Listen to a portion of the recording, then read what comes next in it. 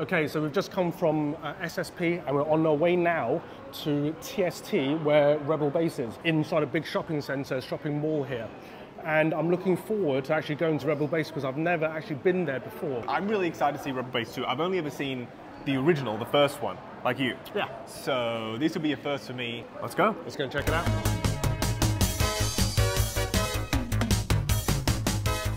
Hello ladies and gentlemen, and welcome back to my channel. Once again, a massive thank you to Budget Stark and Ryan Kirkwood for both chaperoning me, showing me around Hong Kong, and showing me the various Hot Toy stores. And you heard the man, today we're taking a look at Rebel Base. I couldn't be more excited because, yes, I've seen the original store. I said it in the intro, it's true, but this new store is a completely different beast, even compared to Secret Base, which is still, yes, the flagship location.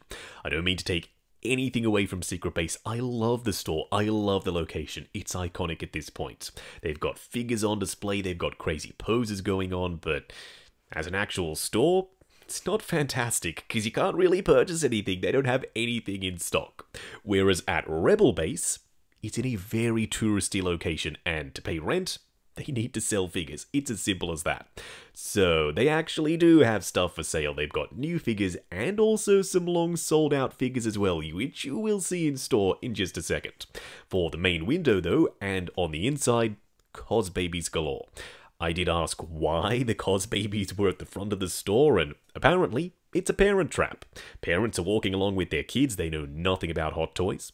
The kids see the cos babies and they say, "Oh, mommy, I want to pick up this big cos baby Lotso." So they go in the store, and the parents see this, Black Adam, and chances are, when you see something this freaking cool in person, you're probably going to want to buy it. So that's what Hot Toys are hoping to do with the cos babies.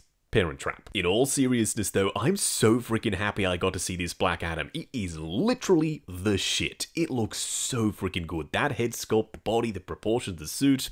Yeah, I was blown away. I know, I've already done a figure preview video on pretty much all of these prototypes, but seeing them in person with your own eyes, it's something else entirely, including this Wenwu. That Tony Leung head sculpt, not to mention the crazy tailoring and the 10 rings and the box that they go in, a lot of boxes ticked right there. Now, as for the store itself, the way it's laid out is pretty simple. You've got main glass cabinets, and then flanking those cabinets is either merchandise or actual Hot Toys figures that you can purchase. Down below we have a Spidey display, and check out those poses. And unlike the Secret Base video, I'm actually going to tell you who's responsible for the poses because I met the man and I shook his hand because dude knows how to pose figures. Now, they did have Carnage on display. This thing is freaking huge. I had no idea how big this guy was. I'd seen the measurements, I'd seen the pictures, but once again, nothing compares to seeing it in person. I have no idea where I'm going to put it in the display. That, however, is a future Justin problem. When he releases, I will figure that out, I'm sure. Now, for the endgame display, takes up a big chunk of the cabinet here. We've got two different shelves entirely dedicated to Endgame. And if you were wondering what I meant by merch just before, because Justin, the figures are the frickin' merch, I know.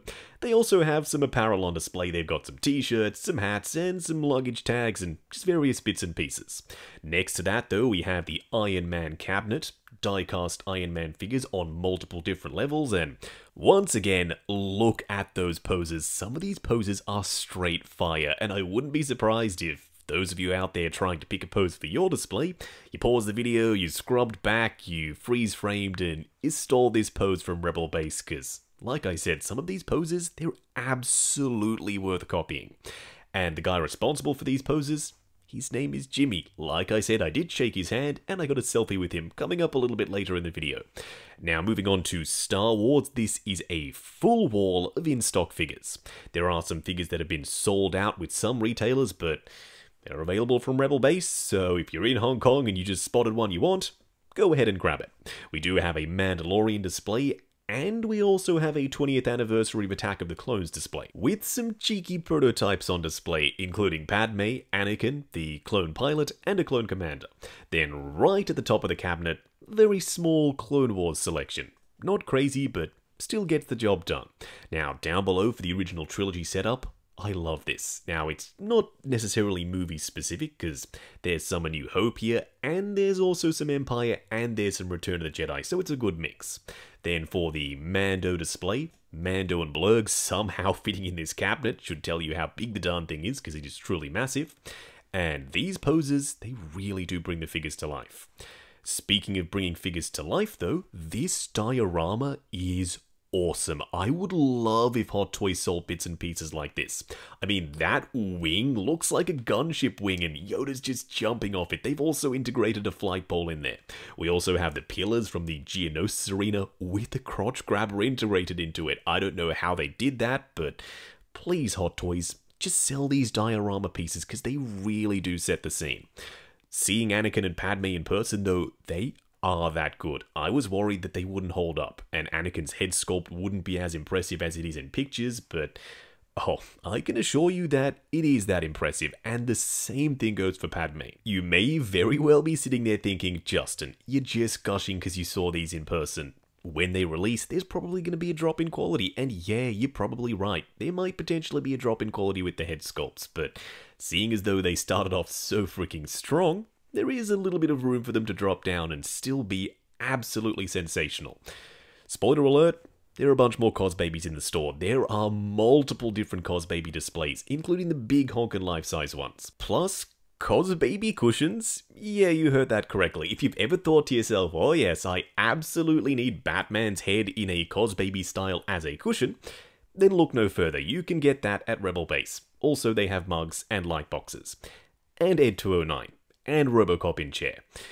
Yeah, I didn't think I would ever see those on a shelf in a Hot Toys store, but they are. You can literally walk into the store, pick them up off the shelf, pay the money, and away you go. Now, they are a little bit pricey, but they're not crazy, especially for long sold out products. Now, this is the DC display, and it just so happens to be the final 1/6 scale display in the store. There are more cabinets, but they're mostly for Cosbabies. Now, down below we have the QS-19, the new quarter-scale Batman.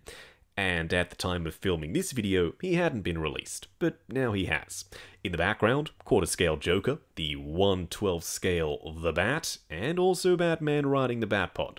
Then above that, Cyborg. Why hasn't this guy been released? I have no idea, but he looked damn good in person. Nice and shiny and metallic, and I dig the arms, but he wasn't wearing the Ray Fisher head sculpt, so I can't unfortunately comment on the likeness. As for the rest of the displays, so many freaking Cosbabies. People really do like these though, and yeah, all joking aside, I can see why, because they do appeal to collectors for multiple different reasons. Number one, the character selection. There are so many different characters. In fact, there are characters that have been made into Cosbabies that haven't been made into 1/6 scale figures. So you might even go so far as to say that Cosbaby collections can be more complete than 1/6 scale figure collections.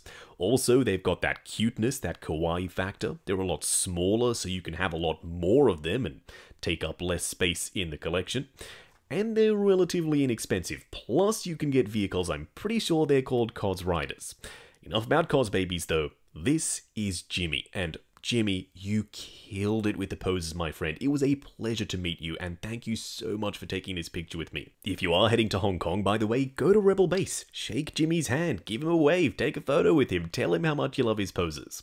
Now, the best part about Rebel Base is it's a proper functional store, so if you want to go in, pick up something off the shelf, pay for it, and leave, you can. Most of the stuff in the store, it's for sale, because you saw those big freaking walls stacked with Hot Toys boxes. Whereas with Secret Base, it's more of a showcase location.